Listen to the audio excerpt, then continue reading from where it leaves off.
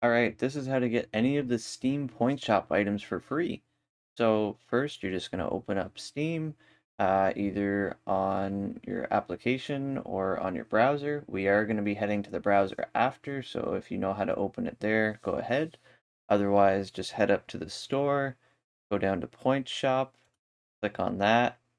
Once the page loads here, you're just going to right click anywhere and copy page URL.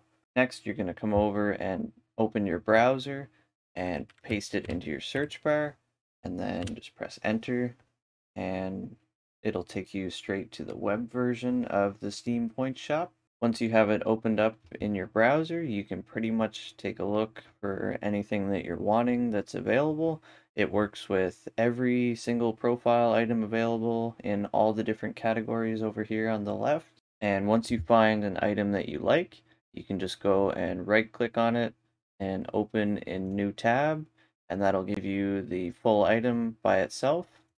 This works with all the avatars and backgrounds, everything. It even works with animated things. Um, the backgrounds that are animated, you just go and open video in new tab, and that'll open up here and play like that. And then you can just save video as, and it will automatically save as a WebM format, but you can easily convert that through any online converter.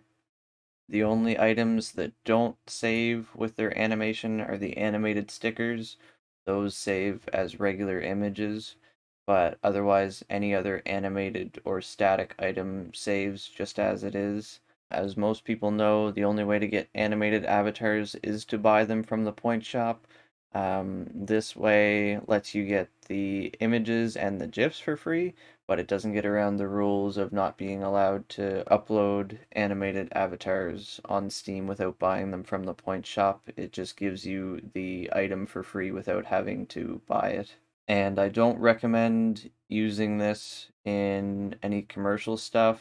Obviously, going and copying any of Steam's Point Shop items and then using them for your own commercial or monetized things without attributing it to the proper sources, and even then, after you have attributed it to the proper sources, is probably copyright infringement. So use at your own risk. This is simply just a guide on how to get the resources for free. If you found this video helpful, please leave a like or a comment letting me know.